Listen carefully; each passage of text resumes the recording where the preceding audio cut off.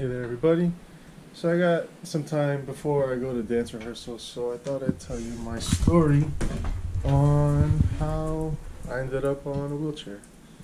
So I bought a motorcycle because I was engaged to a girl, and I let her use my car for her business, like to get to and from her business and transport certain things for her business. So she was using my car so much that I thought we could use another vehicle, since we were engaged. And I put her on the car loan. We actually got a new loan, and we refinanced and we put her on there. Then I got a motorcycle, and we were pretty happy with that. Like, we were doing good. She would go on rides with me like twice. I think she went on 2 rides with me, but they were really short because she was really scared of it. And then I worked, I don't know. The way I rode, it was like a 20-minute to 10-minute ride, depending on the traffic. But at nighttime coming home, 10 minutes for sure. 10 minutes for sure. I lived in downtown Miami, and I worked in the Aventura Mall. So it was a fun ride. So I was coming home from work. It was like 1 o'clock, 2 o'clock in the morning, something like that. Didn't drink, didn't smoke, nothing. And I came home, and I live in an apartment building, and it's a garage parking lot, and I was going up the garage, and I would do this thing that, like, going up the incline, I would like rip it in first gear and like lean forward on the bike and like kind of like burn out a little bit without like really doing a burnout, kind of peel out a little bit. And I did it on the 4th going up to the 5th level, like where the last one where I go to park my bike, and I guess I just gave it too much throttle, and I couldn't slow down to make the turn, and I jumped off the bike, and I don't know how fast I jumped off. I don't remember the accident. We just put it together because I always had my GoPro sitting like here on my chest, and for some reason it got pointed upwards when I entered the garage. So I jumped off the bike, and like I'm riding like this, and I jump off the bike, and when I jump off, I guess I turn to the side and backwards, and I hit a concrete column pole, like the little yellow ones, and that kind of sucked. The bike flipped around and hit something, and like punctured my back somewhere to like chip my pelvis behind. So that's why there was like blood at the scene of my accident. What else? I was like, the person that found me was some girl that she goes to her car to smoke weed because her parents, are in town, and she heard what sounded like the bike, and it was just me breathing all weird. And then when somebody came to me, I like woke up and started talking to them and all this stuff, and I don't know, and I was like refusing to like be put under to like so they could I think it's incubate or intubate. No, intubate. Yeah, intubate. Incubate is like for pregnant women and stuff like that, or incubate is like for like birth scenarios with eggs, I think. So yeah, they put me under, and then they put tubes down my mouth, and I woke up in the hospital like 2 or 3 days later. Woke up in the hospital. I really didn't try moving my legs, but I couldn't talk. I had tubes in my mouth, and my family wouldn't exactly tell me what I did, what happened. They wouldn't tell me the extent of what was going on. And like my fiance at the time, I was like trying to write in her palm, and I was trying to ask for a pen so I could like write, and nobody was like giving me anything, and it was actually really frustrating. And they took me the tubes off, I think earlier than they wanted to, I guess. I don't know. That's what they said. That's what they told me. But I do remember I was in the hospital, and like I had this one experience overnight with this lady that was like watching the ICU area. There's people like making noise and doing all this shit, and I'm like hopped up on drugs, and I'm like, I don't know what the hell's going on. You know what I mean? So I hate being late to work, and I hate not going. I like no shows. Hell no, I would never do that. So it's like I had it in my head that I had to go to work, and I was trying to tell the lady like, hey, can I get a phone? I gotta make a phone call. And she's like, what? No, who are you gonna call? I told her my job, and she was just rejecting me instead of saying, hey, it's 3 o'clock in the morning, your job isn't open. You know, don't worry about it, go back to sleep. She just kept on refusing me and refusing me and refusing me. So, and not telling me anything. I was like, come on, I gotta call my job, and she was just telling me no. And then I freaking, like, I have like a chest plate and a back plate that's like Velcro together to like keep my spine straight, because I just broke it, and they put like rods. They put 2 rods and four screws to basically unite 4 vertebrae, T12 to L1. And the lady was refusing me, and I literally tried to get out of bed. Like, I was like over the side of the bed like that, like trying to get out of the bed, because I didn't know that I didn't have my legs, you know, that I didn't have use of my legs. Nobody told me. Like, I didn't really know. It didn't click like that yet. It clicked then.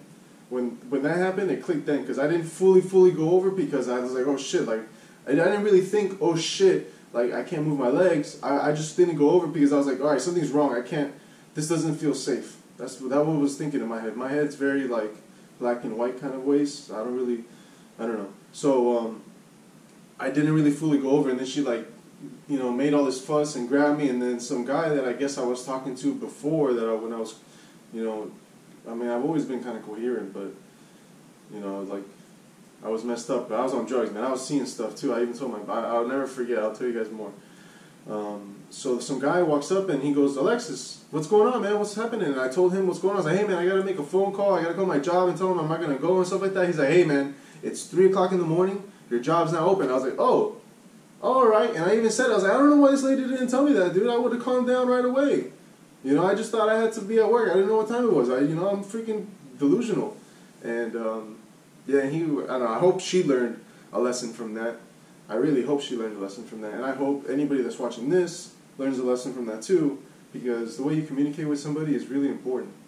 You know, like getting the message off right. And it's something that I've been working on too. So I'm basically a hypocrite saying this, but like saying what I just said, but I'm trying. I work on it. You know, I try to communicate as best as I can. And then when you get into a difficult situation where you're frustrated, it's hard to, you know, get out the right meaning and keep your composure so the person can, you know, help you out.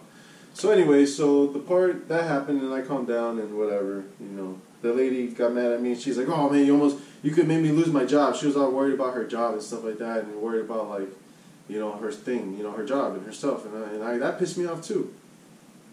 So I hope that lady, hopefully I hope she sees this.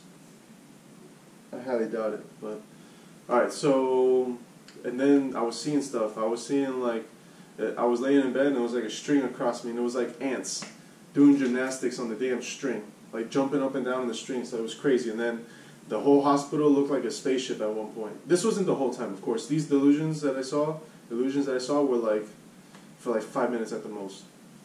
It's like that. And then I saw like the whole hospital look like an alien spaceship. I swear, everything looked like an alien spaceship. Everything was like dark and green and kind of smoky and stuff like that. And it was kind of funny.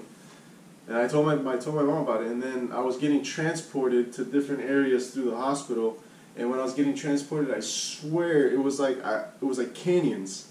I was like being pushed through like canyons. Yeah.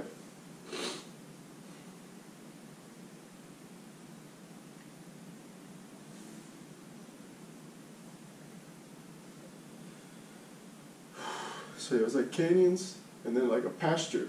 It's all got green. It's crazy.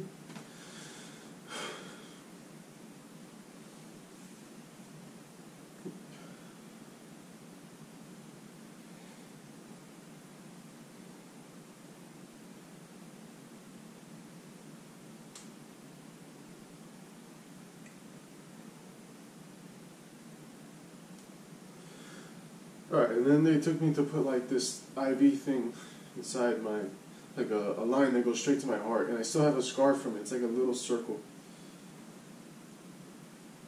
It's a little high. It's like up here. It was a little down here. And it was really gross because when I was leaving and they took that out, it squirted out blood like, phew! It was really crazy. It was funny. But I don't really remember the pain of that because I was already so hopped up on drugs that I don't remember that because I could only imagine that probably hurt. I just remember them taking it out, and taking it out felt really, really weird. And, yeah. Hey, hola. I'm making a video.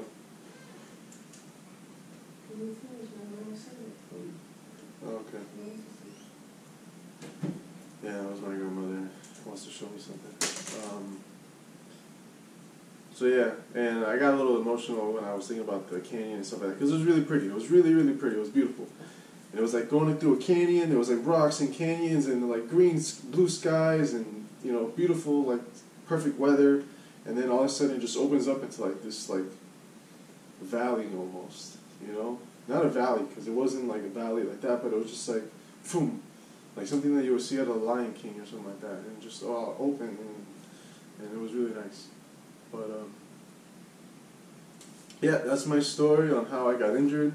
It's been 2 years and like 2 months now, or like a month and a half. And I told my best friend that I'm like, in a way I'm thankful that this happened to me, you know, because it showed me a lot of things in my life. It gave me a purpose, a different kind of purpose, or an extra ulterior motive, ulterior purpose in life. It gave me like now I could like I come up with so many ideas. Like now I have a whole nother avenue to throw my ideas towards, because I'm in this area, so I can't help but think of things that'll make my life easier, like all the time. Oh my God, I thought about something last night that is A-okay. Like I gotta put the patent out for this and just freaking start selling it and just make some money from that and then start living my life. But yeah, I actually get to my load with that. But yeah, thanks for watching, you guys. I know a lot of you have been waiting a long time for this video. A lot of people have asked me for it, but yeah, that's how I got injured. I mean, there's a video on my YouTube of my accident. Like, I put the video up because I was recording. So the video is up there. Go look at my page, look at my videos, and it's like in 2018, it happened January 28th, 2018, so I probably posted it like March or something like that. So just look back there and you'll find it. Like, you'll see, like, and you can, and I cut it off right, like a little bit after the whole crash and everything happened, because I cut it off right before I started making some really nasty noises that I don't think people want to hear, and it was graphic. It was graphic sounds of me in pain and me suffering, and I don't want people to hear that. It was like really hard to hear when I had the video, but yeah, you guys could check it out. You know, comment on that video if you watch this whole video and you know about that video, because that video doesn't get that many views.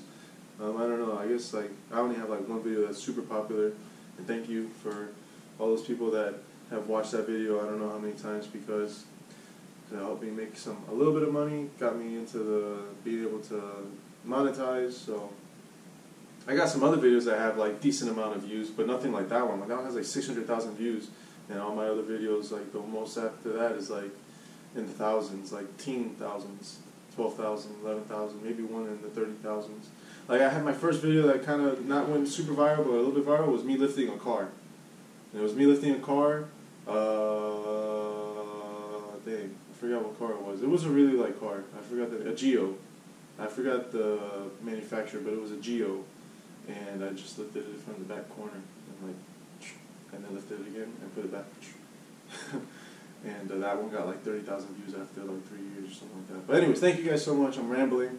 It was a nice little memory path, thinking about all that stuff, you know, and gives me a little bit of a different perspective and reminds me of, like, you know, watch how I talk to people, even though I've been trying. Yeah, thank you guys. Peace, everybody. I'm going to turn off the camera now.